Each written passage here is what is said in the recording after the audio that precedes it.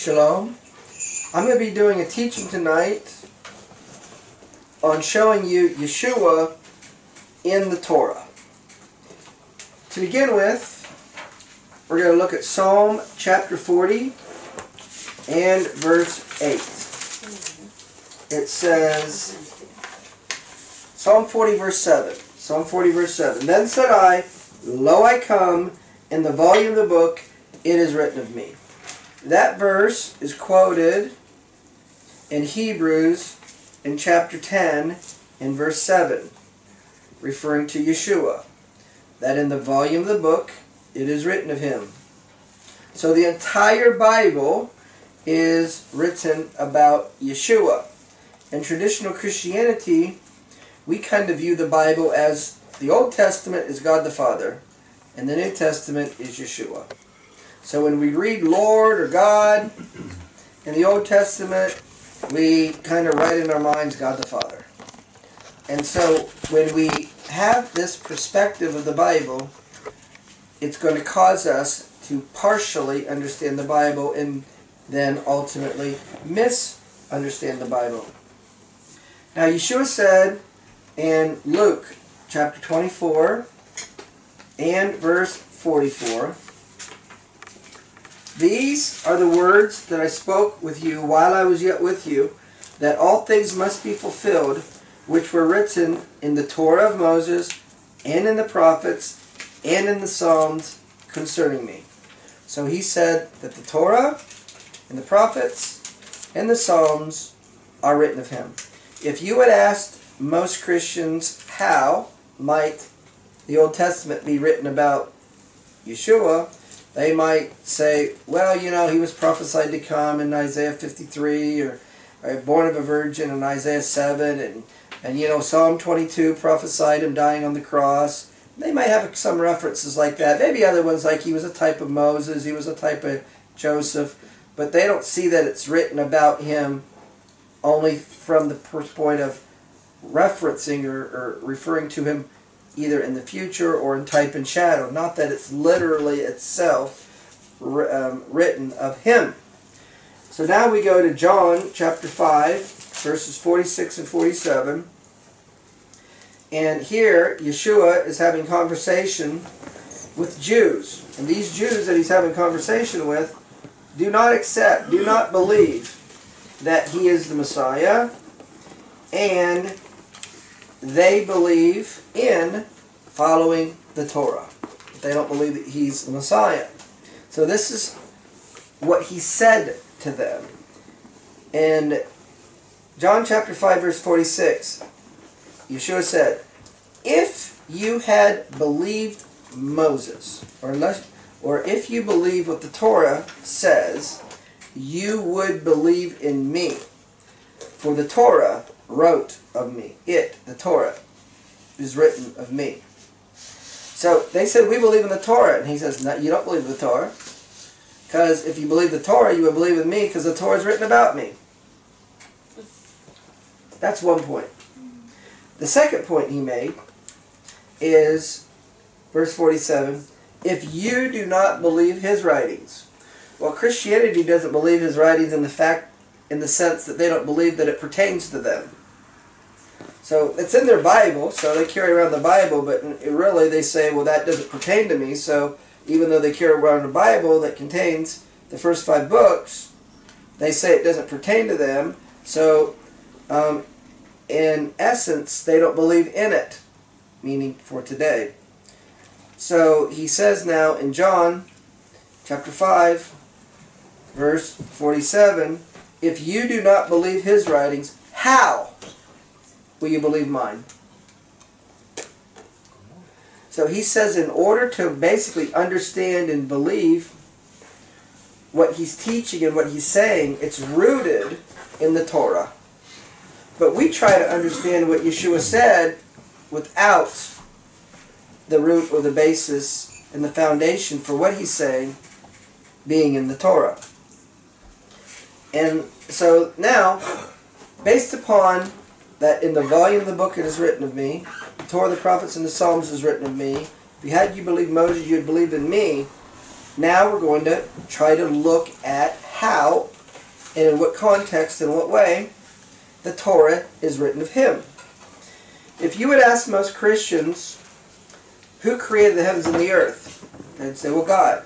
Well, what do you mean by God? Well, when they say God, they really mean God the Father. So when they read Genesis chapter 1, verse 1, in the beginning God created the heavens and the earth, they read God the Father because they've been trained.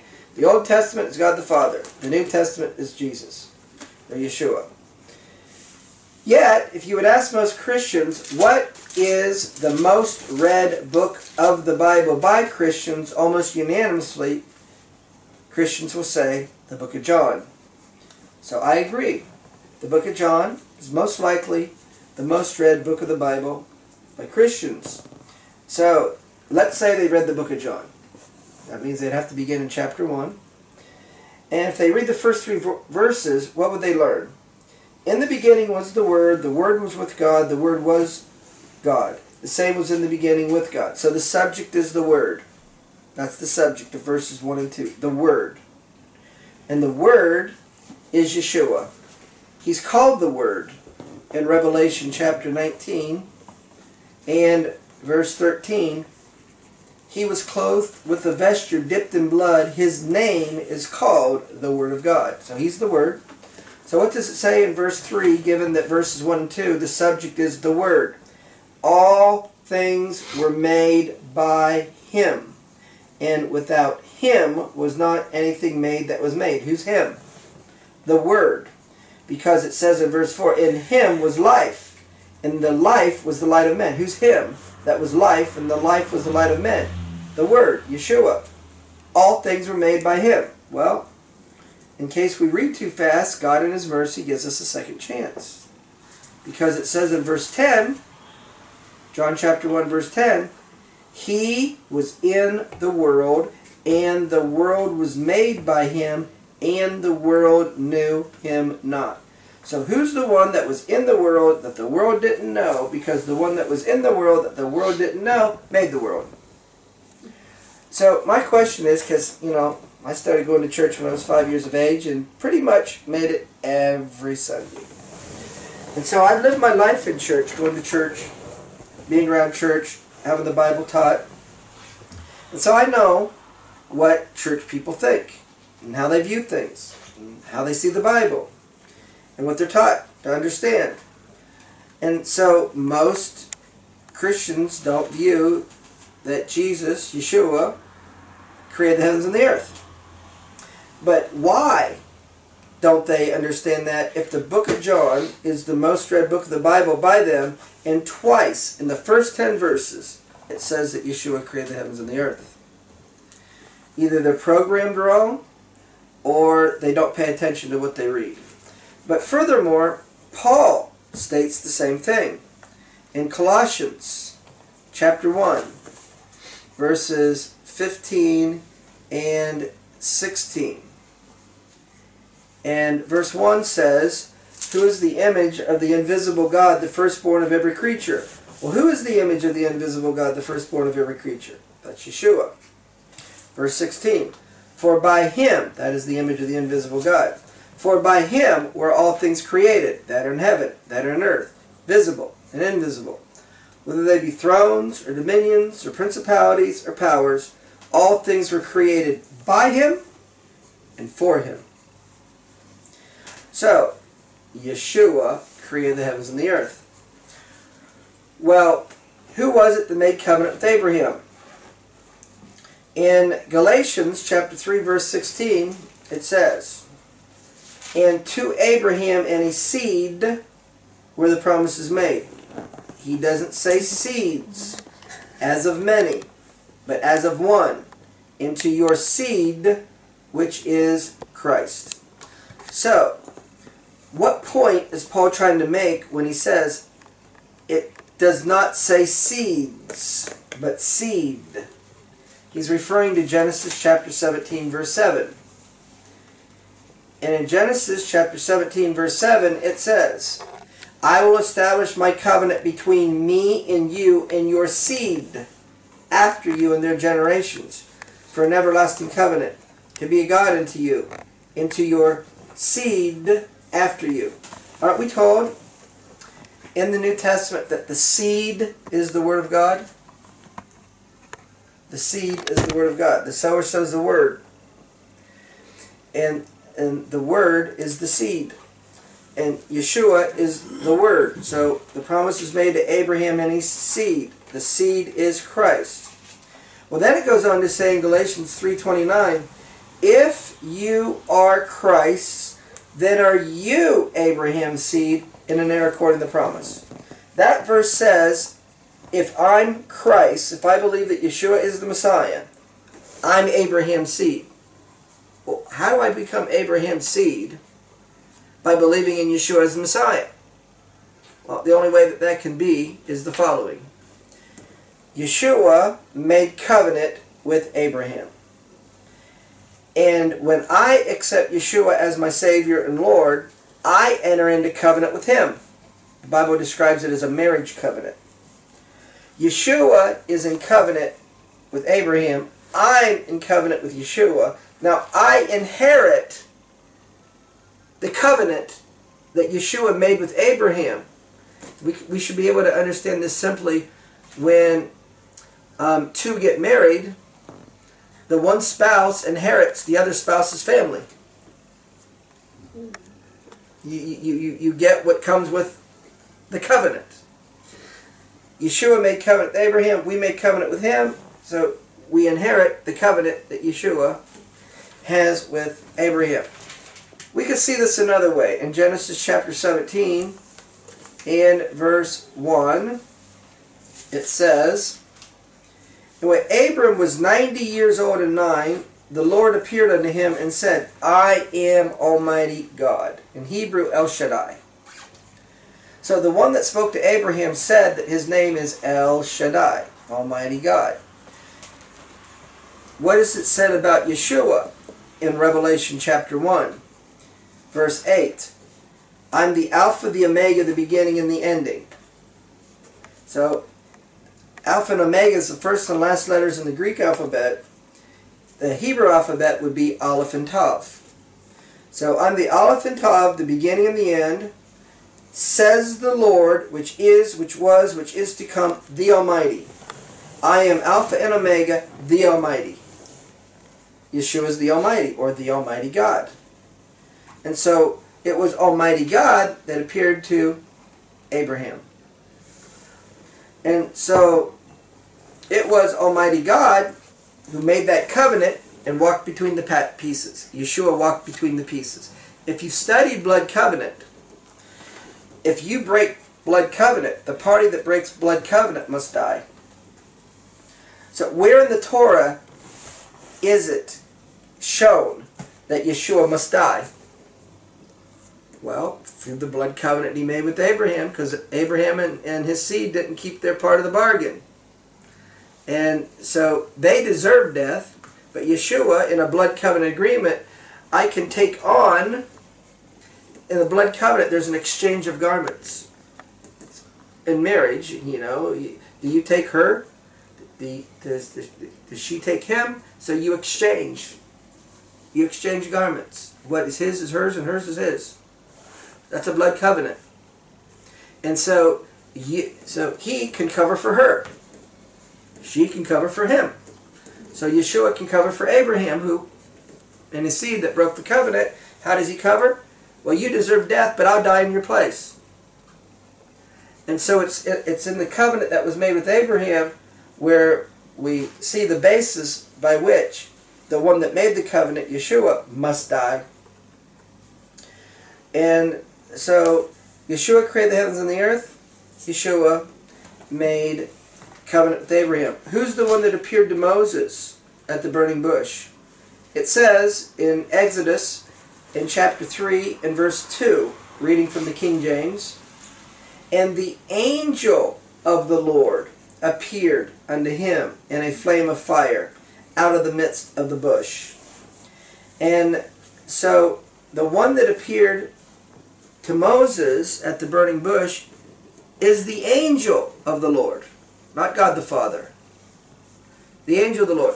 Well, the Hebrew word that's translated as angel is malach. And malach means a messenger.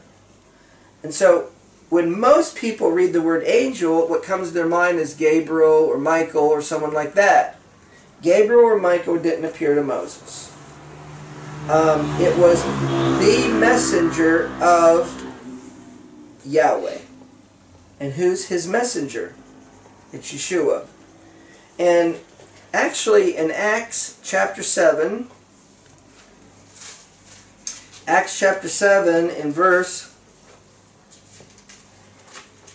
38, it says, "This is he that was in the church in the wilderness, the angel which spake to him, Moses, in Mount Sinai." The New Testament says the angel that spoke to him at Mount Sinai. Well, that's the messenger. So who's the messenger that spoke to him? Yeshua. Now, this messenger is having a conversation with Moses, and we're told how the conversation goes. And in verse 4, Exodus chapter 3, verse 4, it says, "And when Yahweh saw that he turned aside, Elohim called unto him out of the midst of the bush." So the messenger of Yahweh is called Yahweh. The messenger of Yahweh is called Elohim, or God. So we can see here in the Torah that the messenger is God. So the doctrine that the Messiah is God did not come from the Catholic Church. And so I've heard those to say, you know, the belief that the Messiah is God is pagan. It's not pagan. It's the Torah. The messenger of Yahweh is Elohim and is Yahweh. So now, the messenger of Yahweh is speaking with Moses, and Moses asks the messenger of Yahweh, "What's your name?" He says, "I am that I am." So what's Yeshua saying? In the book of John, before Abraham was, I am. He was revealing himself as the I am, that I am.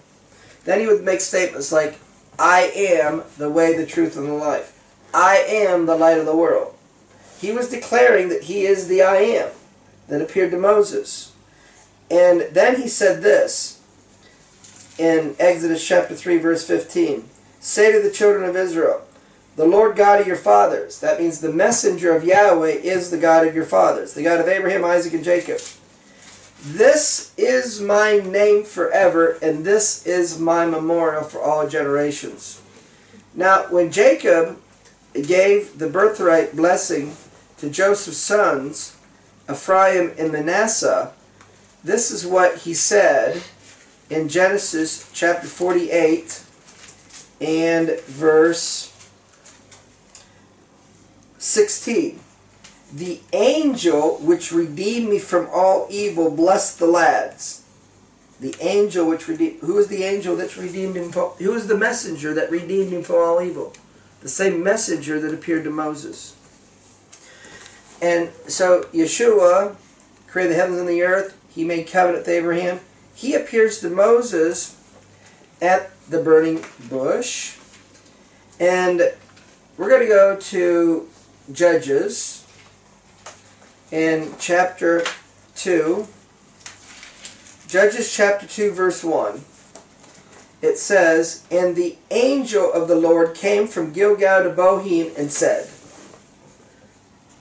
Now, let's pay attention to what the angel of the Lord said. Once again, the word angel is in Hebrew messenger. The angel of the Lord, or the messenger of the Lord, said, "I made you to go up out of Egypt and brought you into the land. I swore to your fathers, and I said, I will never break my covenant with you." The messenger of the Lord said that he brought the children of Israel out of Egypt. The messenger of the Lord said, "I made a covenant with the fathers." And the messenger of the Lord said, "I'll never break my covenant with you."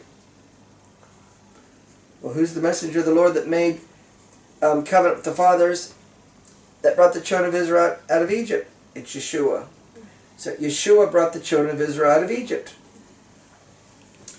So when we think it was God the Father that made covenant with Abraham, God the Father that brought the children of Israel out of Egypt, we misunderstand our Bible, because now we put God the Father's over there, that's old, And Yeshua's the New Testament, that's new.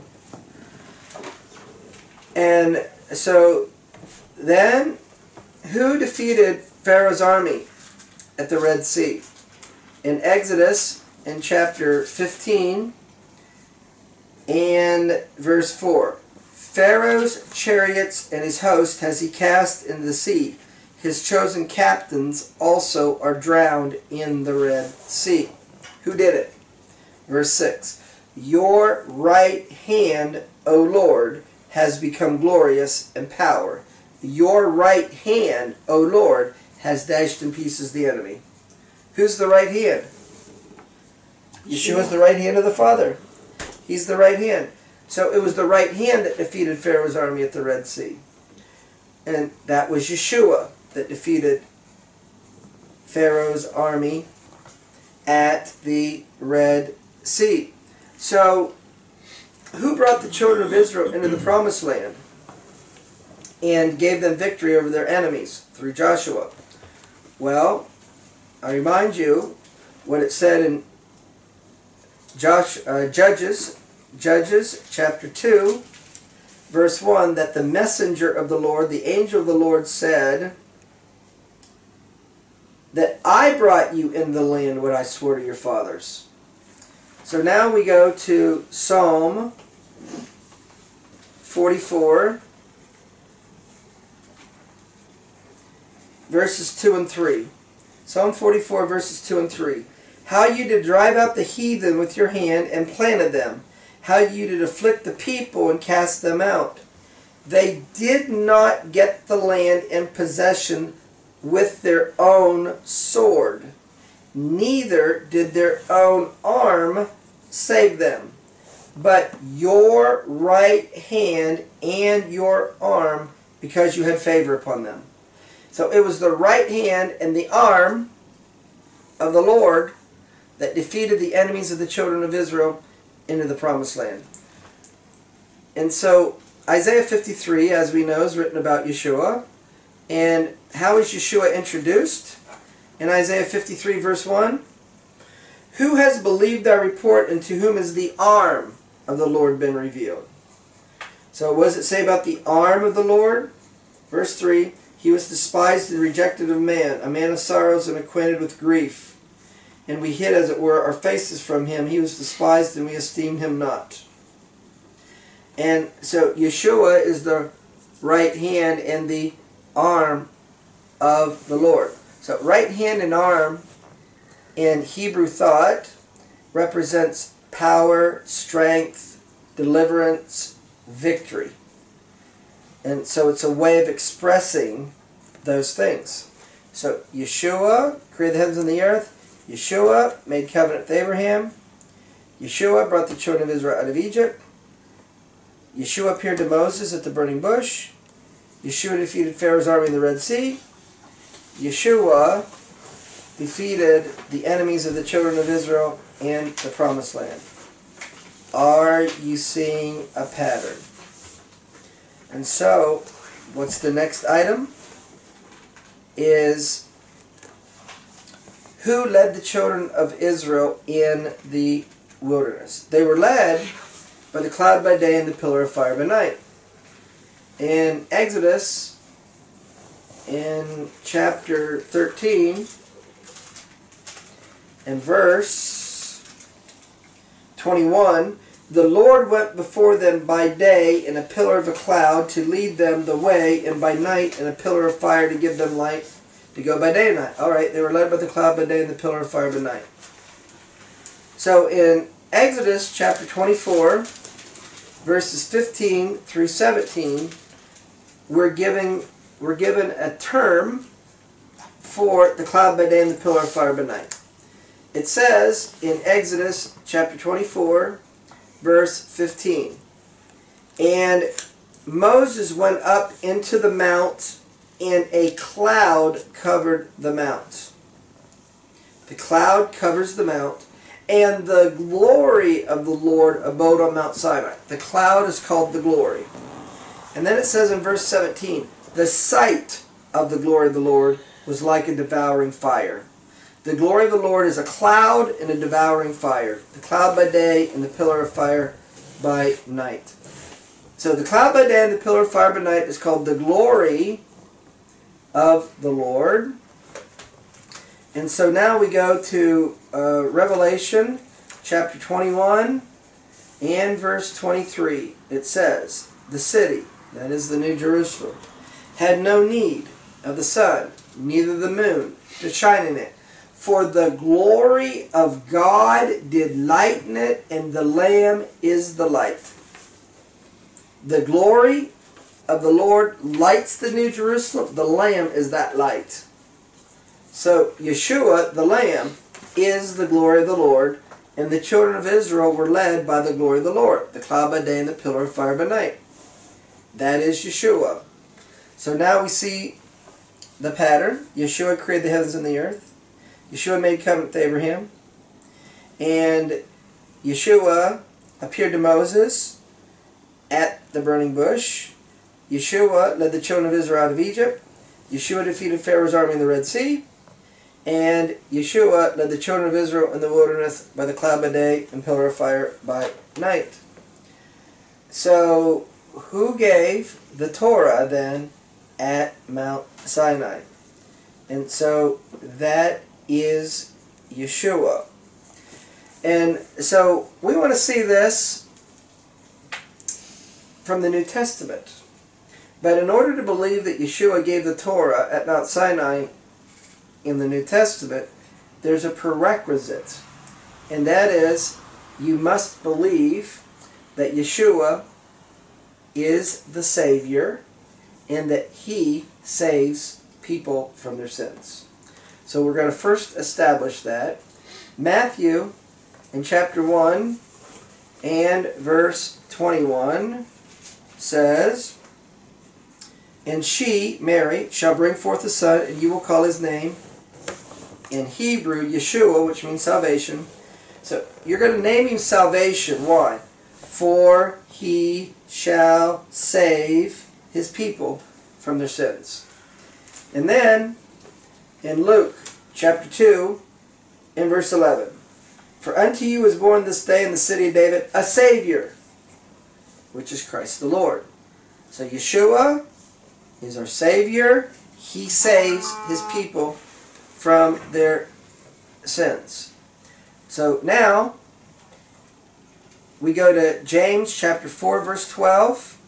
We read the first part of the verse in James chapter 4 verse 12, which says, there is one lawgiver who is able to save. The one that saves, that's Yeshua, he saves his people from their sins, is also the lawgiver. You can also see this in the New Testament in Hebrews chapter 12 if you pay attention to what you're reading. We're going to begin by looking at Hebrews chapter 12 verse 24. It says, and to Jesus, the mediator of the new covenant, and to the blood of sprinkling that speaks better things than Abel. So what's the subject of verse 24? The subject is Yeshua, and the verse tells details about him, but it's Yeshua, the mediator of the new covenant. So it's the subject Yeshua, and then verse 25. See that you refuse not him that speaks. Who's him? The previous verse, it's Yeshua, the mediator of the new covenant. Don't refuse him that speaks. For if they escape not who refused him that spoke on the earth, so Yeshua, the mediator of the new covenant, spoke on the earth, much more shall we not escape if we turn away from him that speaks from heaven, whose voice then shook the whole earth. Whose voice shook the whole earth? Yeshua, the mediator of the new covenant. But now he has promised once more. So when did his voice shake the whole earth? Well, in Exodus chapter 19 and verse 18. Exodus chapter 19 verse 18. And Mount Sinai was altogether on a smoke, because the Lord descended upon it in fire, and the smoke thereof ascended as the smoke of the furnace, and the whole mount quaked greatly. His voice then shook the whole earth. So Hebrews 12 says Yeshua, the creator of the heavens and the earth. No, Hebrews 12, yeah, it does say that in Hebrews chapter 12 verse. In Hebrews chapter 1, it says that Yeshua created the heavens and the earth. Hebrews chapter 12 says that Yeshua gave the Torah at Mount Sinai. James 4:12 says the lawgiver that is able to save. That's Yeshua, gave the Torah at Mount Sinai. Acts chapter 7 verse 38 says the angel which spoke to Moses on Mount Sinai. That angel's messenger, that's Yeshua. So Acts 7:38, Yeshua gave the Torah at Mount Sinai. Hebrews 12:24 through 26, Yeshua gave the Torah at Mount Sinai. James 4:12, Yeshua gave the Torah at Mount Sinai. And so now we're going to look at Isaiah in chapter 33. No, that's not right. We're going to look at Isaiah in chapter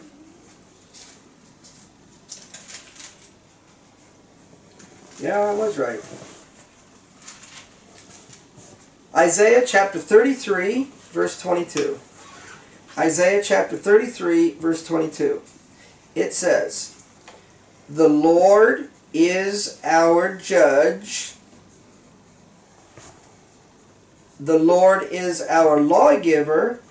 The Lord is our king. He will save us." That verse makes 4 claims regarding the Lord. One of the claims is that he saves us. Well, who is the one that saves us? He's our Savior. We've gone over that. That's Yeshua. So, the one that saves us, it says he's our judge. Is Yeshua our judge? Well, it says in 2 Corinthians in chapter 5 and verse 10, "We must all appear before the judgment seat of Christ, that everyone may receive the things done in his body according to all that he has done, whether it be good or bad." So, if we must all stand before the judgment seat of Christ, then he's our judge. So, Isaiah chapter 33, verse 22, the one that saves us is also our judge. But the one that saves us, that our judge, is also our king. Is Yeshua our king? It says in Revelation chapter 19, verse 16, he has on his vesture and on his thigh a name written, King of Kings and Lord of Lords. So he's our king. So Isaiah 33, verse 22 says, the one that saves us, that is our judge, that is our king, is our lawgiver. So Yeshua gave the Torah at Mount Sinai. And so, key to understanding your Bible and seeing how Genesis to Exodus, how Genesis to Revelation is one book. The key to seeing how this is one book is seeing that it's all written about Yeshua. In the volume of the book, it is written of him. That if you chop the book up and you say, well, that's God the Father in Israel, and this is Yeshua in the church, you won't understand your Bible. Because you don't know who Yeshua is.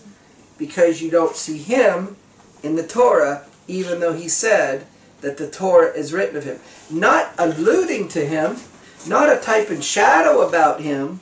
He is the Creator. He did make covenant with Abraham. He did bring the children of Israel out of Egypt. He did speak to Moses. He did defeat Pharaoh. He was the cloud by day, pillar of fire by night. And he gave the Torah at Mount Sinai. So once we realize and understand that Yeshua gave the Torah at Mount Sinai, is Yeshua going to give a Torah and then die to do away with the Torah? Is he going to do away with something that he gave? Because basically what's said about the Torah within Christianity is it's bondage. Well, if Yeshua gave the Torah, then he's given you bondage. And so if the gift is bondage, then the giver is bondage as well. But Yeshua is not bondage. And neither is his Torah bondage, because it says in James chapter 2, that whosoever looks into the perfect law of liberty and continues thereon, and not be a forgetful hearer. And so James calls the Torah liberty.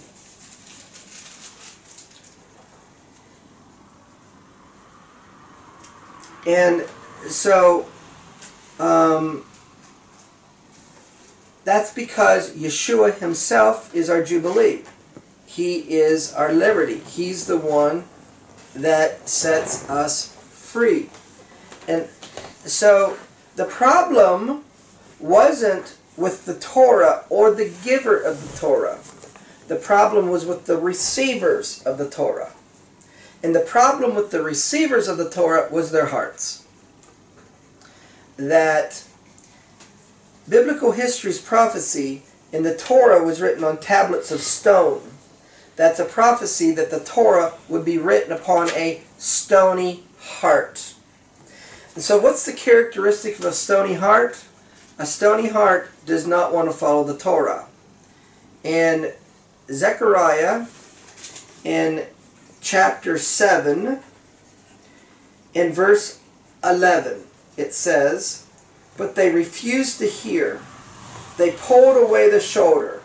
They stopped their ears, that they would not hear. They made their hearts as adamant stone." They made their hearts as adamant stone, lest they should hear the Torah and the words which the Lord of hosts has sent in his Spirit by the former prophets. So a stony heart won't hear the Torah. And so the problem was with the receivers, the stony heart. And so therefore, in order to please the lawgiver, Yeshua, the receivers had to go through a heart surgery. And we have to remove the stony heart, and we need to put a new heart in there. That's a heart that will want to hear and follow the Torah. And so the new covenant is mentioned in Jeremiah chapter 31, verse 31, which is quoted in Hebrews chapter 8, verse 8, which says, "The days come, says the Lord, I will make a new covenant with the house of Israel and the house of Judah." Now this new covenant, verse 33, is the following. "I will put my Torah in their inward part, and I will write it, the Torah, in their hearts. And when I do, I will be their God, and they will be my people." Do you see the phrase, "I will be their God, and they will be my people"? That's phraseology of a marriage. I will be their God, they will be my people. So he's marrying his people on the basis that his Torah is written upon their heart. So how is he going to write the Torah on their heart? By his Spirit, by his Holy Spirit. So he has to perform heart surgery on the stony heart. So that's why it says in Ezekiel chapter 36, verses 26 and 27, "A new heart will I give you. A new spirit will I put within you." I'm going to take away the stony heart, and I'm going to give you a heart of flesh. That's the new covenant. And I'm going to put my Spirit in you and cause you to walk in my statutes and to keep my judgments and do them. The purpose of the indwelling Holy Spirit is to cause you to walk in my statutes and judgments to do them, to follow the Torah. But Christians say, I have the Holy Spirit, and the Spirit doesn't tell me to follow the Torah. This says I'm going to put my Spirit in you, and the Spirit is going to cause you to walk in my statutes and my judgments to do them. So there's either one of two things when they say the Spirit doesn't tell me. Either it's through their intellect and they've been taught wrong, so they're speaking intellectually in ignorance, or they got some other spirit. It's not the Holy Spirit. Because the Holy Spirit, in John chapter 16, verse 13, I like to believe, by the way, that they're speaking in ignorance. In John chapter 16, verse 13, it says, "When the Spirit of truth is come, He will guide you in truth." He will show you things to come. He will speak of me. So the Holy Spirit is the Spirit of truth. But what is truth? Psalm 119, verse 142 says, Thy righteousness is an everlasting righteousness, and your Torah is the truth. Psalm 119, verse 151, You are near, O Lord, all your commandments are truth. The Spirit of truth. What's truth? John 14, verse 6. Yeshua said, I am the way, the truth, and the life. Yeshua is truth. The Torah is truth. The commandments are truth. Yeshua gave the Torah. Yeshua and the Torah are one and the same thing. The Torah is the Word. Yeshua is the Word. And so you cannot separate Yeshua from his Torah and his commandments because they are one and the same thing. And you follow Yeshua and his commandments by his Spirit, who is the Spirit of truth. So the Holy Spirit is going to lead you in truth. That means the Holy Spirit is going to tell you that Yeshua is Messiah. The Spirit of truth will lead you in truth. The Holy Spirit will tell you he's the Messiah and follow his Torah. And so we are saved by grace through faith. In Ephesians chapter 2, verse 8. We're saved by grace through faith. It says, For by grace are you saved through faith, and that not of yourselves, it is the gift of God, not of works, lest any man should boast. But that is not a brand new, unique, New Covenant, New Testament doctrine. Because what we teach is, somehow we say that Israel's sins were forgiven somehow by the bulls of bloods and goats, the blood of bulls and goats. And we have a different way in the New Testament. It's the blood of Yeshua. But in the New Testament, we're saved by grace through faith. I'm going to show you that the Torah teaches that you're saved by grace through faith. So in Exodus, in chapter 3, in verse 21, it says, And I will give this people favor in the sight of the Egyptians, and it will come to pass that when you go, you will not go empty.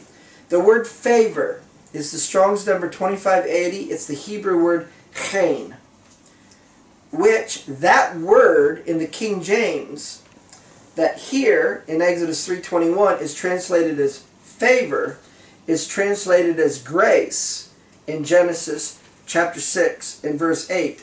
Noah found grace in the eyes of the Lord. So I'm going to give this people grace in the sight of the Egyptian. It will come to pass that when you go, you will not go empty. So he said the way that they're going to be brought out is by grace. Did they deserve it?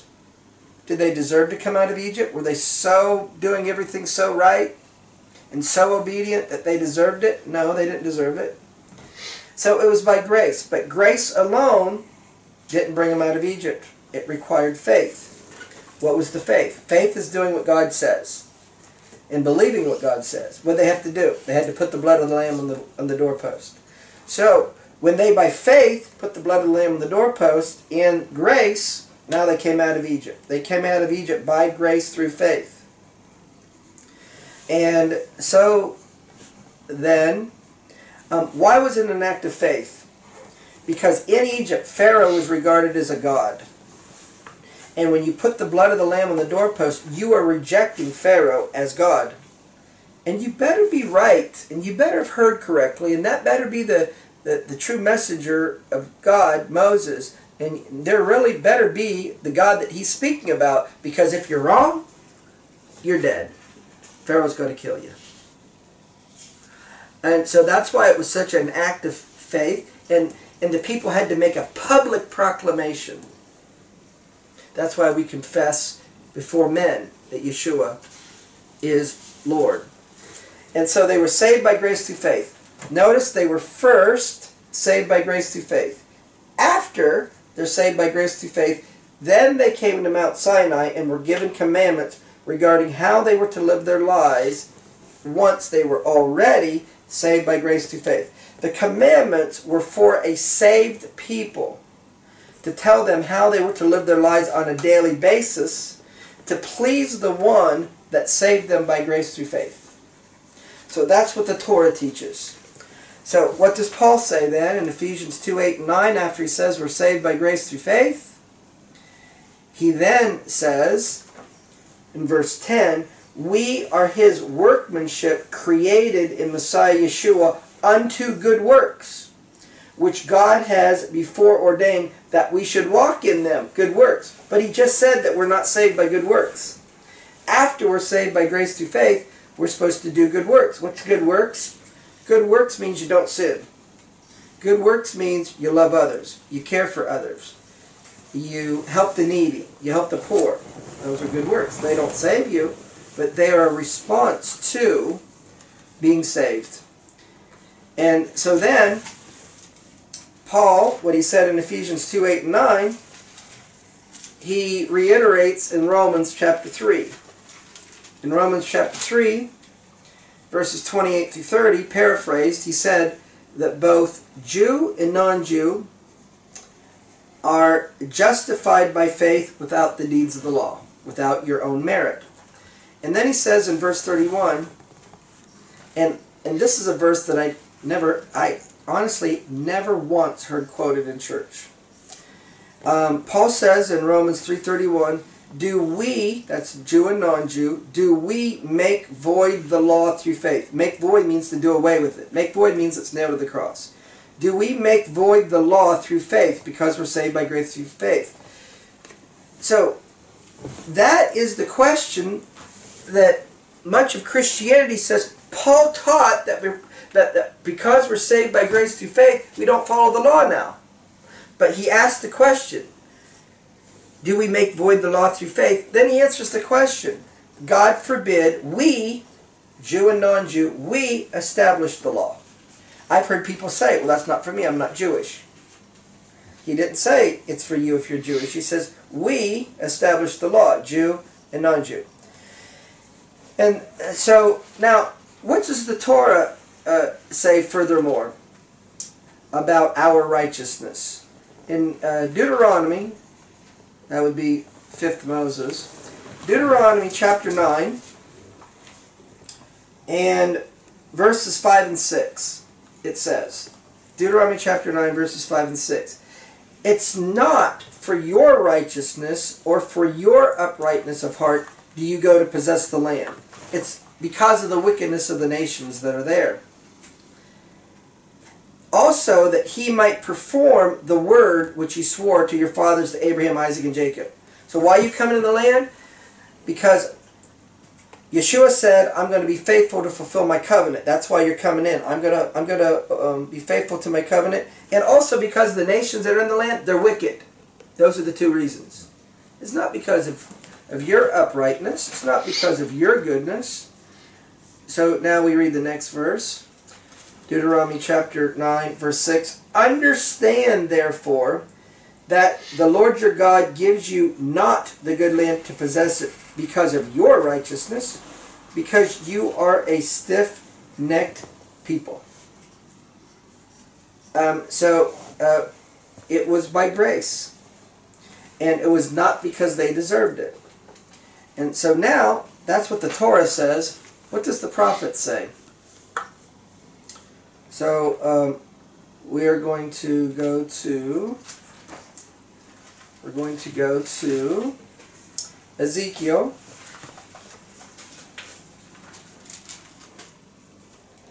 And we're going to go to chapter 33. Ezekiel chapter 33, and we're going to begin in verse 12. Ezekiel 33, verse 12. Son of man, say to the children of your people, the righteousness of the righteous, the righteousness of the righteous shall not deliver him in the day of his transgression. As for the wickedness of the wicked, he will not fall in the day that he turns from his wickedness. Neither shall the righteous be able to live for his righteousness in the day that he sins. When I say to the righteous that he will live, If the righteous trusts in his own righteousness and then sins, all of his righteousness will not be remembered. For that he has sinned, because of his sin that he's committed, he will die. So Ezekiel says, you're not righteous. You don't have your own righteousness. If you're righteous in the first sin that you sin, you deserve to die. So when Paul says it's not by own merit that we're saved, and it's not by our own righteousness, well, that's what the Torah and the prophets say. He's not saying something that's in contrast to the Torah and the prophets. He's saying, and he's teaching what the Torah and the prophets say. So, the Holy Spirit was given so that his Torah would be written upon our heart, and that's the will of God. Psalm in chapter 40 in verse 8. I delight to do your will, O my God. Yes, your Torah is within my heart. The Torah in our heart is the will of God. And the Torah in our heart is the new covenant. So the will of God is the new covenant through Yeshua and through his shed blood. That is the will of God. Well, you know the testimony of Paul that before he became a believer in Yeshua, he grew up following Pharisaic, or today we might call it Rabbinic Judaism. And in Rabbinic Judaism, the way you follow the Torah is your rabbi is your authority. And you do what your rabbi says. And so that's how Paul was taught to follow the Torah. But then he came to faith in Yeshua, and this is how he testifies he follows Messiah in Romans in chapter 7 and verse 22. Paul says, I delight in the Torah of God after the inward man. What's the inward man? It's the one that has the indwelling Holy Spirit. So he says, I delight following the Torah by the Holy Spirit. And so the issue that Yeshua had with the Pharisees and the issue that Paul had in his letters was not if you should follow the Torah. The issue was how to follow the Torah. And we see this issue in Galatians and elsewhere. That, for example, in the book of Galatians, Paul says, how is it that you started out in the spirit and you're now in the flesh? Well, we read in the flesh as following the Torah. But Paul wrote in Romans chapter 8, well, let's go back to Romans chapter 7. He says in Romans 7 verse 12, the Torah is holy, the commandment holy, just and good. He just said the Torah is holy and good. Now in verse 14, Romans 7:14, he says, we know that the Torah is spiritual. Christians don't call the Torah spiritual, but he says we know it's spiritual. So now he says in Romans 8, verse 6, to be carnally minded is death, to be spiritually minded is life. Well, what is it to be spiritually minded? Well, the Torah is spiritual. To be spiritually minded is to follow the Torah by the Holy Spirit. That's to be spiritually minded while believing in Yeshua. And so then he says in verse 7, Romans 8:7, the carnal mind is an enemy against God. In the carnal mind, that is logical reasoning, human reasoning. You might say Greek thinking. Human reasoning. It's not subject to the law of God. The carnal mind is an enemy against God because it's not subject to the law of God. Your human reasoning mind won't, and in your flesh, won't cause you to follow the Torah. So now he says the carnal mind is an enemy of God. It's not subject to the Torah of God. Then he says in verse 8, so that they that are in the flesh. Now who did he say is those in the flesh? Those that have a carnal mind and those that don't follow the Torah are they that are in the flesh. They cannot please God. And so then he says in Romans 8:14, as many that are led by the Spirit of God, they are the sons of God. Well, those in the flesh are not subject to the law of God, so if you're a son of God, you're following the Torah by the Spirit. And so when Paul in Galatians said that if you start out in the Spirit, well, how did they start out in the Spirit? In 1 Corinthians, in chapter 12, in verse 3, it says, at the end of the verse, no man can say that Jesus is Lord but by the Holy Spirit. Well, the Galatians believe that Yeshua is the Messiah. And this says you can't say that except by the Holy Spirit. So they started out in the Spirit to be able to say that Jesus is the Messiah, that Yeshua is the Messiah. And then he says that you continue in the flesh. Well, the issue in the first century, and you can see it in the book of Acts, if you read the entire book of Acts, they go from city to city, and in the synagogue there's Jews and non-Jews in the synagogue. So in the synagogue they're hearing the Torah, they're being taught the Torah, Jew and non-Jew. Well, is every synagogue in every city believe that Yeshua is the Messiah? No. And so what Torah are they being taught? Through whose eyes? Through whose perspective? The Pharisees. And so what Paul was coming against was not if you should follow the Torah, but the proper way. He was coming against those that started out in the Spirit, believed that Yeshua was the Messiah, and they were trying to follow the Torah through the teachings of the rabbis and the Pharisees, which is called the oral law. And in certain dimensions, the influence of how the rabbis taught the Torah in a particular area of Peter's life was a hang-up for him as well. Because it says in Acts, in chapter 10, this is the chapter on Peter's vision, and in Acts chapter 10, verse 28, Peter said to them, you know that it is an unlawful thing, a violation of the Torah. You know it's an unlawful thing for a man that is a Jew to keep company with him of another nation or a non-Jew. You know that it's a violation of the Torah for a Jew to eat with a non-Jew. That's what Peter said. It's a violation of the Torah for a Jew to eat with a non-Jew. Read the entire Torah. Nowhere does it say that a Jew can't eat with a non-Jew.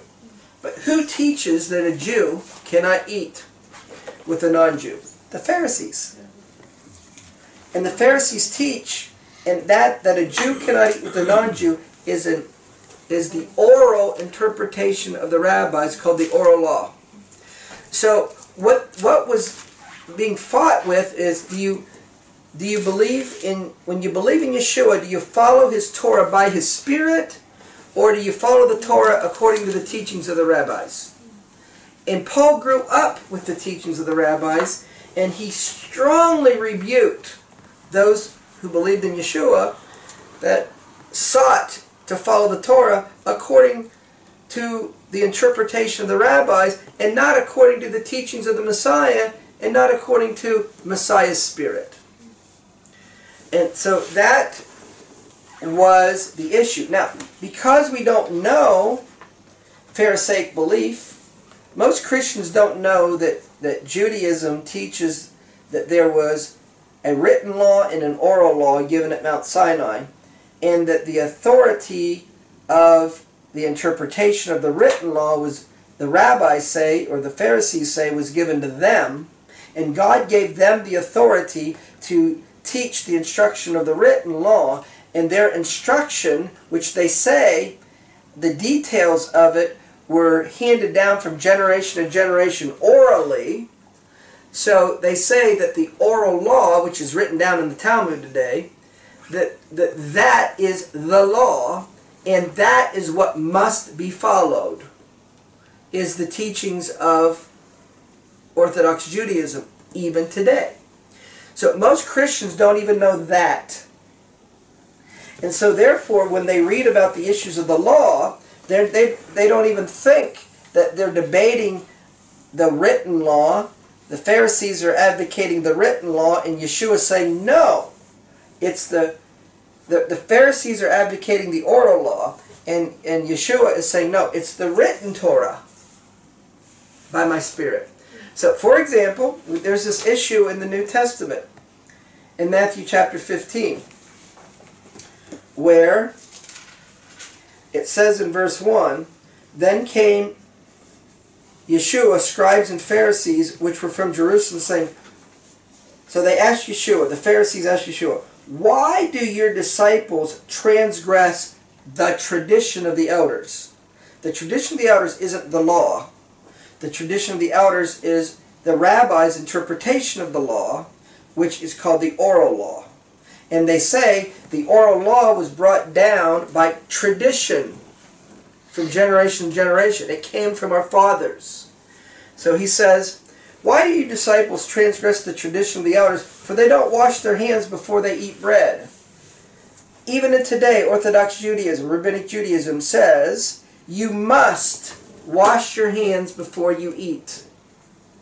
That's oral law. And so Yeshua did not teach his disciples to follow that oral law.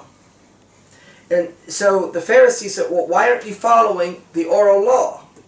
Now, his reply is, why through your interpretation do you violate the written law to honor your mother and your father? And then we see in Luke chapter 11, beginning in verse 37, as he spoke, a certain Pharisee besought him to dine with him, and he went and he sat down to eat. And when the Pharisee saw it, he marveled that he had not first washed before dinner. Why did the Pharisee marvel that Yeshua didn't wash his hands before he ate? Because according to oral law, the rabbis, following the law is washing your hands before you eat. And so they thought, well, you're a good... The Pharisee says, well, I'm sitting here with a good Torah observant Jew, Yeshua, and so why don't you wash your hands? So Yeshua did not teach his disciples to follow the Torah according to the teachings of the Pharisees or the rabbis or the oral law. And this is where we get into issues on the Sabbath, where Yeshua would tell the man that he healed on the Sabbath, take up your bed and walk. According to the oral law, that if you carry something on the Sabbath, you violated the Sabbath. But nowhere in the written text does it say you're not allowed to take up your bed and walk. And then it says one place where it says he took from the ground and he healed. Well, to the Pharisees, he's creating something. So he's violating the law. So what they're arguing is the proper way to follow the Torah. And what they're contending with is the society around them. And you'll encounter this if you go to Israel. You go into a home of an Orthodox Jew, you're going to see them practicing oral law. And you're going to be in that environment, and you're going to be, what should I do? And then they're going to show you how they do their oral law. And so we don't know this. We don't even have that knowledge. So then when we read, we think that Yeshua or Paul in particular is coming against the law. No, he's speaking against the oral law because he himself testified that he follows the Torah by the Spirit. So Yeshua's in the Torah. He gave the Torah. The people that received the Torah had stony hearts. So he does heart surgery, brings in the new covenant, which is the Torah written upon our heart. And in the new covenant, we're supposed to follow that Torah by his Spirit. Now, what if we actually do follow the Torah by the Spirit? How do we know that we are? We will produce the fruit of the Spirit. If you follow the Torah by the Spirit, you'll produce the fruit of the Spirit. The fruit of the Spirit is love, joy, peace, gentleness, goodness, kindness. And so that's the fruit when you believe in Yeshua and follow his Torah by his Spirit. And the highest form of following the Torah is love. So the two greatest commandments of the Torah, Deuteronomy 6:4, you shall love the Lord your God with all your heart, mind, soul, and strength. The second greatest commandment, Leviticus 19:18, you shall love your neighbor as yourself. And love is the highest form of following the Torah. And so if you're walking in love, what are you going to do? What's a characteristic? You're going to serve others. You're going to give to others. You're going to lay down your life for others. So love is the highest form of following the Torah, but the highest form of love is laying down your life. So when Yeshua came and died, he showed the highest form of following the Torah when he voluntarily gave up his life for the benefit of others in doing the will of his Father. And so Yeshua is our example, and that's why it says in 1 John chapter 2 and verse 6, he who says he abides in him, that means believes in Yeshua as Messiah, he who says he abides in him ought himself also to walk, that means to live our life, as he walked. Did Yeshua follow the Torah? So should we. To walk as he walked. And one final thought I want to give about this is in Matthew chapter 11, beginning in verse 28. Matthew chapter 11 and verse 28, Yeshua said, "Come unto me all that labor and heavy laden, and I will give you rest. Take my yoke and learn of me."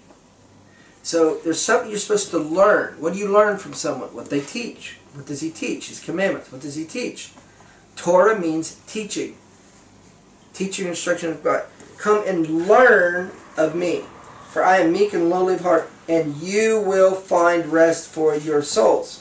So that phrase, rest for your souls, Yeshua is making a reference to Jeremiah chapter 6, verse 16, which says, "Thus says the Lord, stand in the ways and seek and ask for the old paths, which is the good way, and walk therein, and you will find rest for your soul."